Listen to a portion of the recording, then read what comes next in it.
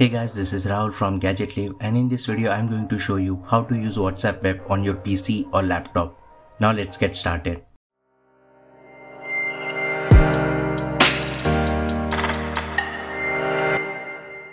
The first thing you have to do is open any browser on your computer and go to web.whatsapp.com. Now if you have an Android phone, open WhatsApp, tap on the three-dotted menu and select Link Devices.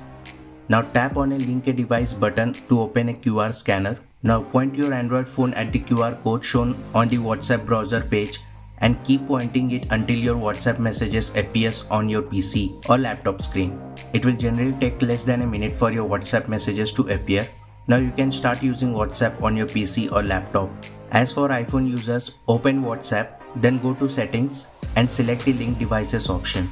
Now tap on the Link a Device button and point your QR code scanner at the QR code shown on the WhatsApp site. Now all your WhatsApp messages will start appearing. And if you wish to log out of WhatsApp web from your computer, you can simply click on the three-dotted menu and then click on the Logout button.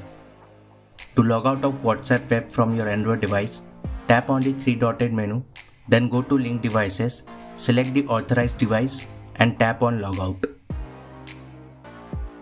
And to log out from your iPhone, go to Settings and then tap on Link Devices. Next, select the device and tap on Logout.